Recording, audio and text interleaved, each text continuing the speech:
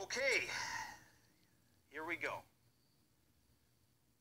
Hundreds of German tanks are about to confront the Russians on a country whose name translates into the borderlands, into the frontier.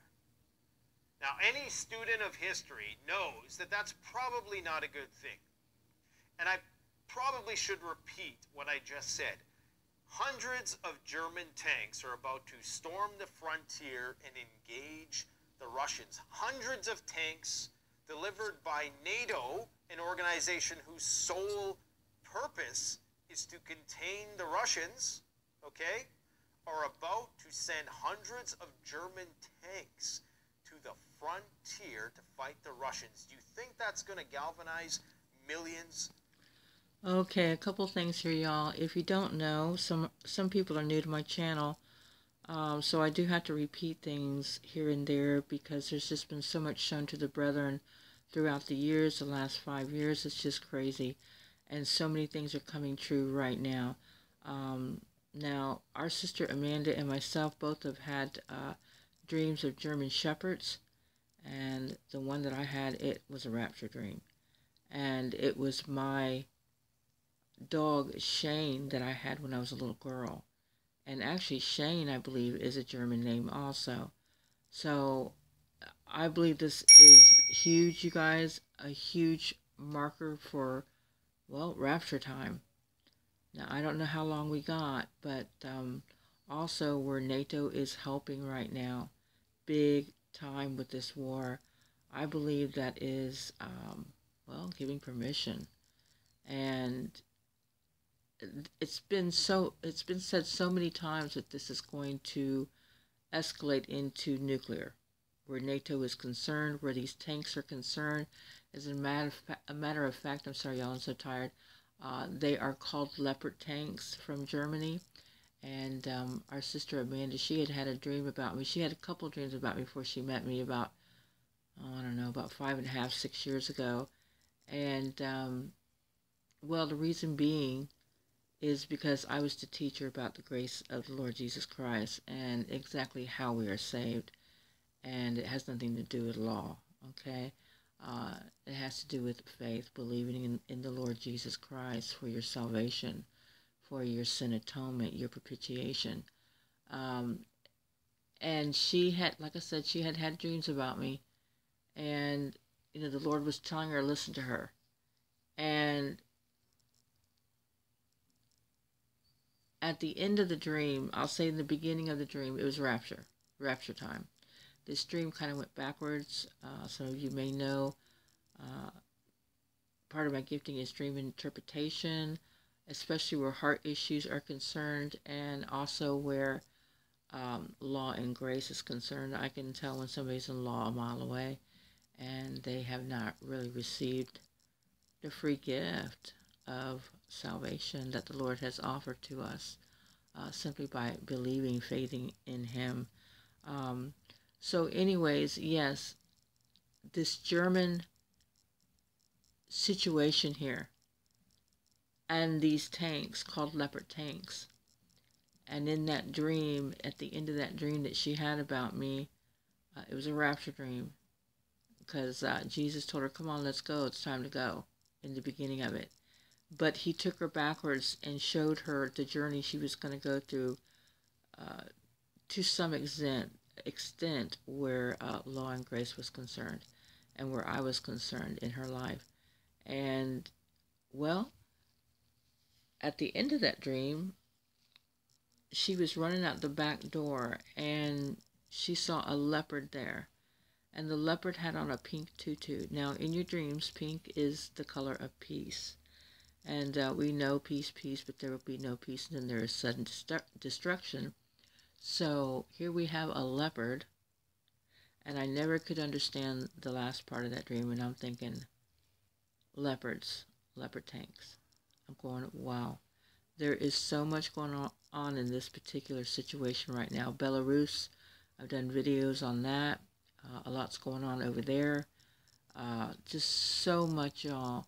But anyways, let's take a listen. And also NATO giving permission. Here we go. Of Russians for Patriotic War 2.0. Does this sound like Operation Barbarossa 2.0 to you? All right, one more thing. The word patriot is being used a lot here lately. And there was another sister that had a dream, and it was a rapture dream. And she said that she was in a car, and on her right leg, she saw like a patriotic sign, is what she told me. And it was just known to her it was patriotic. Okay? So I don't know. Again, there is so much going on, and oh my goodness, y'all, it's so time to go. Let's listen.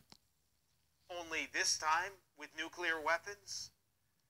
This is the biggest story of the year so far. And I guarantee you it's not going to get any media attention whatsoever, or very, very little.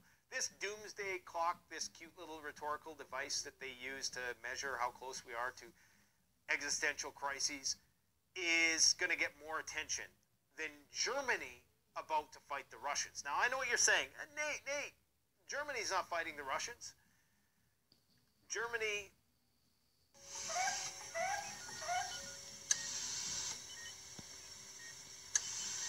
deliver them to are the ones that are going to service those tanks. They're the ones that are going to inspect and likely train Ukrainians to use those tanks.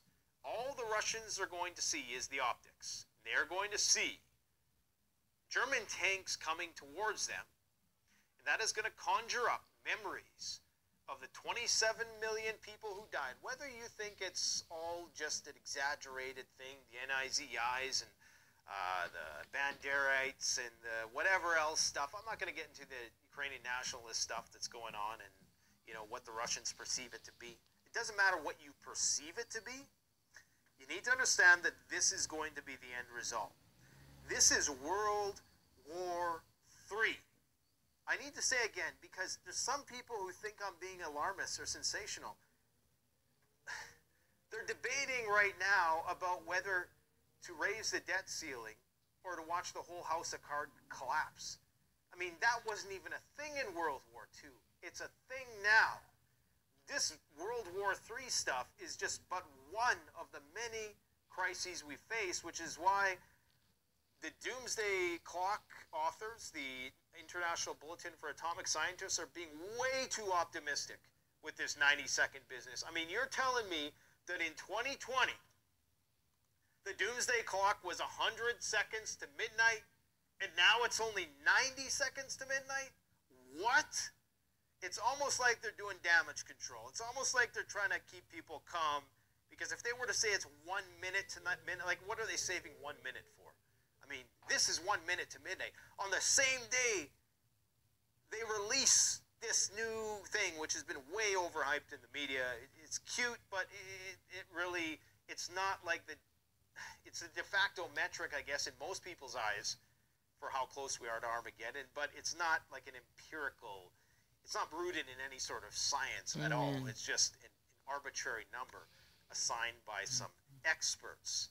We've been saying this forever. Where's my recognition? No, I don't need recognition. It's the last thing I want is recognition. But the things that have transpired just in 2022 alone should have moved this clock well within a minute.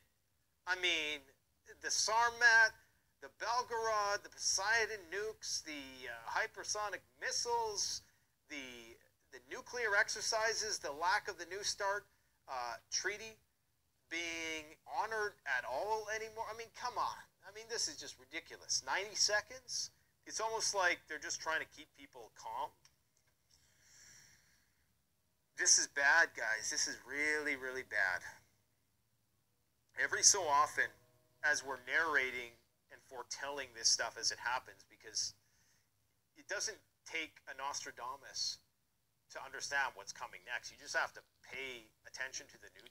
No, you just have to pay attention to the Bible, the Word of God. There's so much going on right now about men will become lovers of men and of themselves, and the earthquakes in diverse places, and oh my goodness, it's just unbelievable, everything that's happening right now in this world. It is so time, y'all. It is so getting there.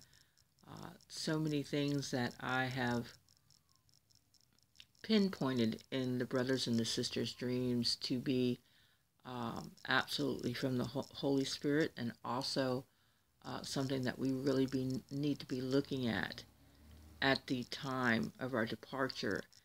And I'm going to tell you right now, Taiwan, Japan, China, Turkey, Iran, oh goodness, Ukraine, uh, Russia, let's see, the EAU, UK,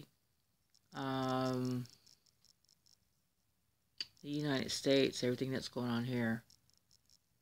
All of those things, and Israel, everything that is going on right now, our brothers and our sisters have dreamt of, okay, including myself.